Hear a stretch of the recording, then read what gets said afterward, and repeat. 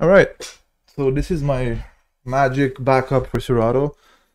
If you're on Mac OS, so basically it's pretty simple. What do I have here? I have an external SSD where I'm gonna copy my uh, create database and music library, and then depends on how your Mac is set up.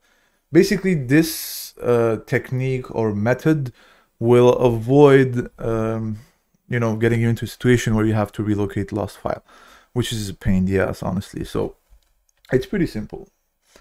So wherever your music is, let's say in my case it's in music, and then all my subcrates, like whatever they're in files. Let's say you have one big file, I don't know, music DJ for example, in picture, and let's say you want to back up your library without having to relocate all the files. So for the example, you would take music DJ, paste it into the SSD, right? This is just an example, it's an empty file.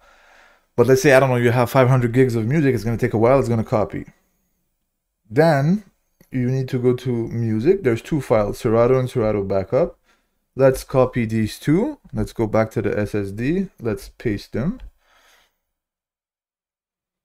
All right.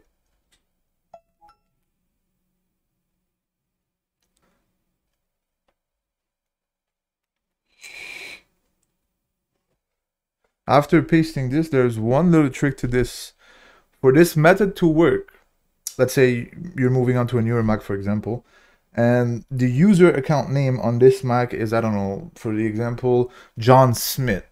You need to set up your new Mac with the same exact username. After doing that, you install Serato on the new Mac, you run Serato once, and then you close it without doing anything. If you go to music on the new Mac, you'll have Serato and Serato backup, which will be created by launching Serato.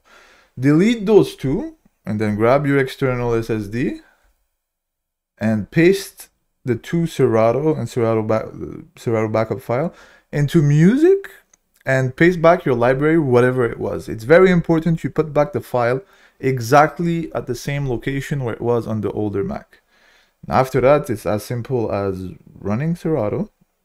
And yeah, no relocating files, no waiting bullshit, no situation, no nothing. It's pretty simple, pretty straightforward. All right, thank you for watching.